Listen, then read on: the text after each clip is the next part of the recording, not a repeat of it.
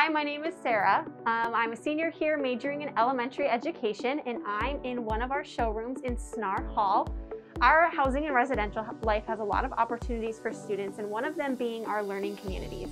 We have 18 different learning communities on campus. A few of them are interest-based, and then we have the other ones which are based on your major. So the really awesome thing about our learning communities is that you actually get to live on the same floor as those other students in your learning community. So whether they have the same interest as you or maybe the same major, right from your first day on campus, you get to start building a community with them. Along with the rooms and the floor lounges, there are a ton of other spaces that you can use in the residential halls themselves as well.